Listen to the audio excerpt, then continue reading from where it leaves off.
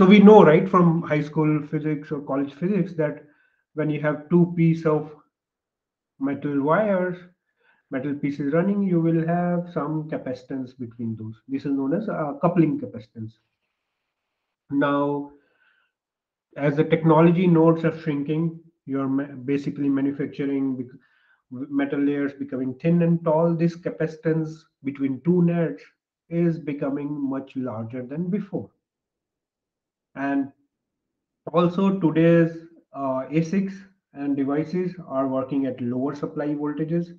So crosstalk, because of these two reasons, have become more and more important. There's more coupling capacitance, their voltages are low, so it impacts more and more in the designs, and it has become an important part of doing sign-off STA analysis. What are impacts which happen because of crosstalk? The first impact is it can impact delays. What happens? So let's say when a signal is rising, this signal is rising, and a corresponding signal which is running in a parallel wire is falling. Now, because of this coupling capacitance, this signal, let's say, is known as aggressor, the signal which is changing, and it is impacting other signal which is called as victim. This coupling capacitance can delay or can slow down the change which is happening on this signal.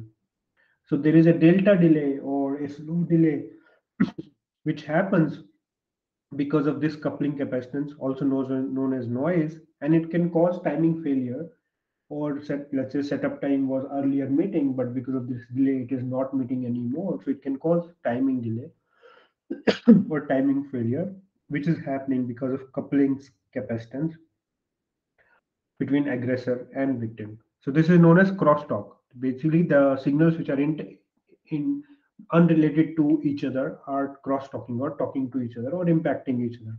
This is also known as SI analysis in terms of signal integrity analysis. Signals integrity is changing.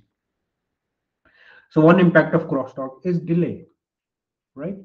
Now delay can be useful also sometimes. It may not be always useful, but so let's say this signal is changing and the other signal is changing in opposite direction.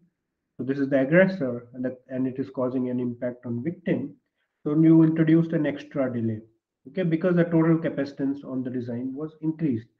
Total capacitance here became coupling capacitance.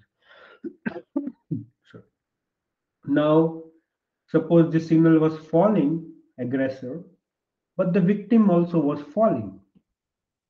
In that case, the delta delay is there, but it has become faster. The delay has reduced because the signal transition will now be faster because of this.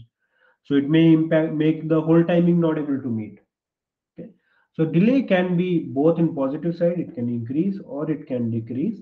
And that one impact of crosstalk is delay.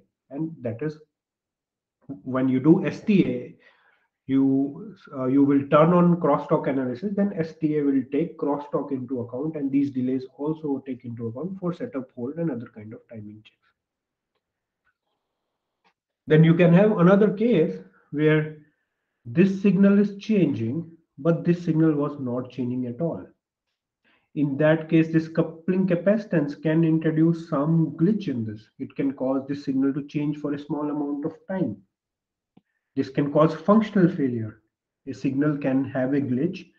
One aggressor signal can cause a change in the signal which was not changing at all by switching, and that can cause glitch failure. STA also checks for this. This is known as functional failure because functionally this signal should not have changed, but now it's changed.